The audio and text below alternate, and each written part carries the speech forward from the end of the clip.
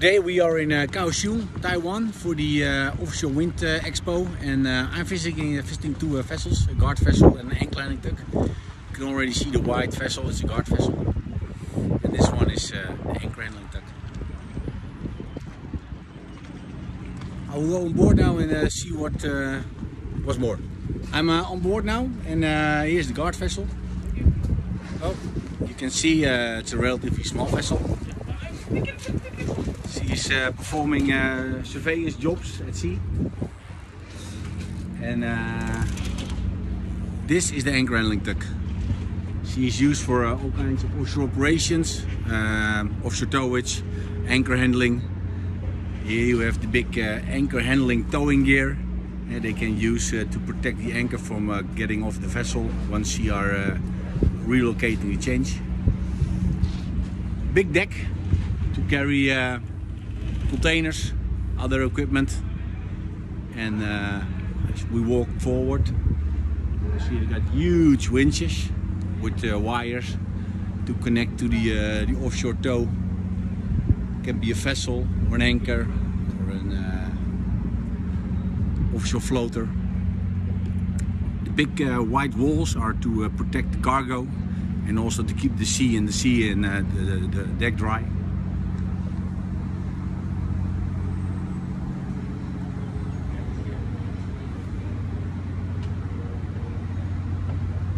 So these are the winches. You can see the drums where they store the additional winches here, and there's a winch on the back. These are the brakes to keep the wire in position. Huge. I'm at the side of the ship now. I'm going to show you the forward ship, where the anchor winches are, small anchors to keep the vessel in position when they're on anchor, not the one you've seen on the back.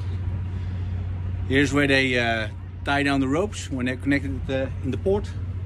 As you can see, they can hold 20 tons. And this is the foredeck. And this is the city of Kaohsiung. We're inside the ship now. This is the big winch, which is the anchor handling winch, or the towing winch.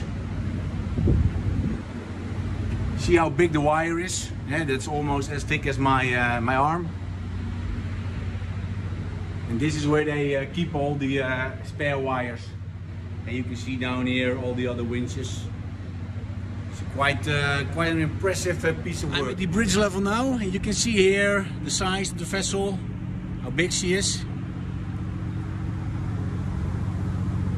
and how high up we are at the moment.